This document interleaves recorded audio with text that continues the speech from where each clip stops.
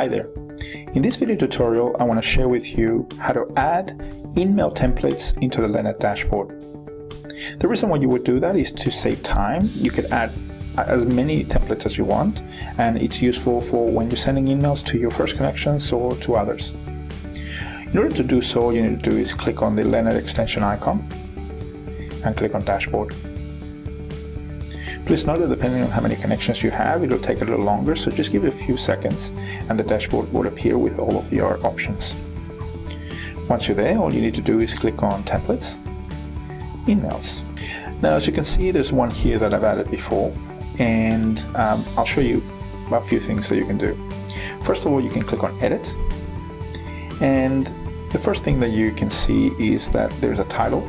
And please note that the title is not something that the actual client sees, the recipient sees. It's actually something that describes the template for you when you pick it. This field is actually the subject line of the message, and in here is all of the text. And one extra feature that is quite useful is that you can add actual files and attachments. But in this particular case, I'm just going to delete it, and then I'm going to update it. In order to add one, all you need to do is just go through the process. The title is whatever you want to describe it. Test InMail template, for example. The subject line could be whatever you want it to be. And the message could be also whatever you want it to be, and you have up to 2,000 characters. To personalize it, you can just type in or click on the code.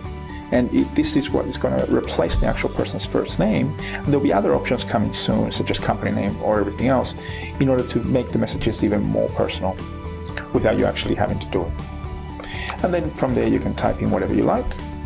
And if you wanted to actually upload or add an attachment, let's say it was a proposal or something that you wanted to do, you can just do so by adding this. After that, you click on Save. And that's it. The actual template is there, and you can use it whenever you're sending templates. To delete it, all you need to do is click on Delete and you're done. Okay, I hope this tutorial has been very helpful. If you have any questions about this or anything else, email us at support@midleonard.com and I'll be happy to answer your questions.